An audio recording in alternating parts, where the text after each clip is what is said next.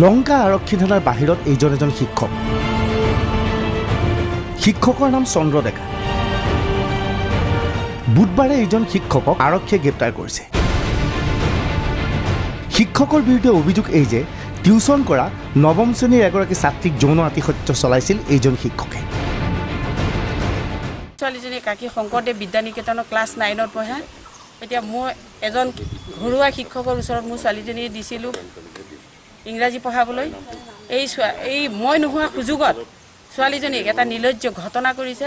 তাৰ বাবে মই আইনৰ ওচৰত চাপিছোঁ। মই উচিত আইন পাব লাগে। কিশোৰীৰ মাতৃৰ অভিযোগ কিমান সত্য? শিক্ষক চন্দ্ৰ ডেকা প্ৰকৃততে লম্পট নে?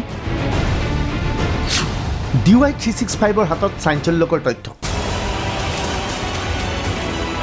প্ৰকৃততে চন্দ্ৰ ডেকাৰ বিৰুদ্ধে উত্থাপিত অভিযোগ সত্যনে? এয়া বৃহস্পতিবাৰৰ দৃশ্য। এইদৰে লংকাৰ একাংশ লোকে শংকৰদেৱ শিশু নিকেতনলৈ গৈ বিদ্যালয়খনৰ প্ৰৱেশ পথ বন্ধ কৰি দিছে। তলা মাৰি দিছে বিদ্যালয়খন। স্থানীয় লোকৰ অভিযোগ চন্দ্ৰ ডেকাৰ বিৰুদ্ধে মিছা অভিযোগ উত্থাপন কৰা হৈছে। এই ক্ষেত্ৰত বিদ্যালয়খনৰ প্ৰধান শিক্ষকো জড়িত বুলি অভিযোগ উত্থাপন হৈছে। মানুহজনক এনে মিছা অভিযোগ দিছে আৰু মই প্ৰমাণ দিব পাৰিম মিছা অভিযোগ দিছে বুলি পেলাই। তেওঁলোকে ঘৰত আহি ৰিকুৱেষ্ট কৰি থৈ গৈছে যাতে এইটো বদনামটো মহায়কৰ ফালত যিটো বদনাম হৈছে সেইটো মানে নুলিয়াবলৈ কাৰণে ৰিকুৱেষ্ট কৰি থৈ গৈছে ঘৰত আহি। তাই আহি এই মাটিত ঢাচ খাই পৰি গৈছে যিটো কথা সুধিছিল।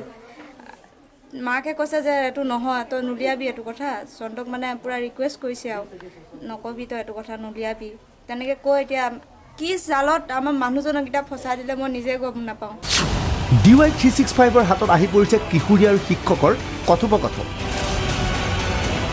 কিশোৰীয়ে শিক্ষকক জনাইছিল চাঞ্চল্যকৰ তথ্য।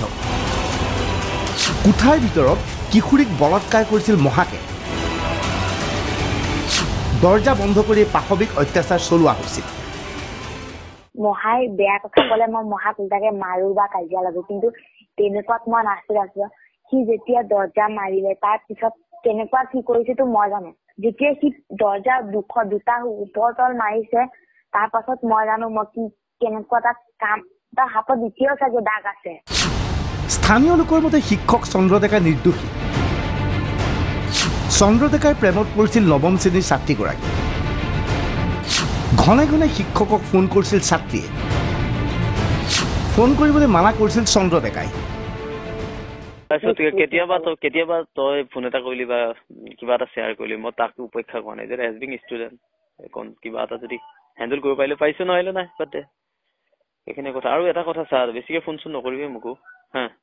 সেইটো বুলি নহয় মোলে ফোন চোন মই বেলেগক কৰা নাই, কিন্তু আপোনাক নকৰাকে মই থাকিব নোৱাৰো। আজিয়ে কৈছো ইমান আপুনি বেয়া পালে মেটাৰ বিষয় নহয় বুলি ময়ো জানো। এইটো ভাল কথা নহয় বুলি জানো, চবফালে জানো, কিন্তু মই নোৱাৰো বুলি কৈছো নহয়।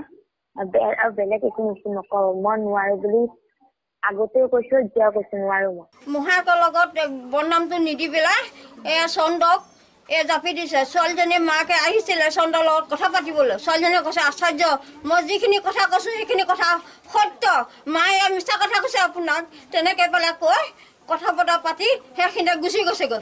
তাৰপৰা মাকে স্কুটি লৈ গৈ ৰাস্তা পাইছে। ছোৱালীজনীয়ে কৈছে আচাৰ্য যিখিনি কথা কৈছো মই মহাৰ কথা গোটেইখিনি সত্য।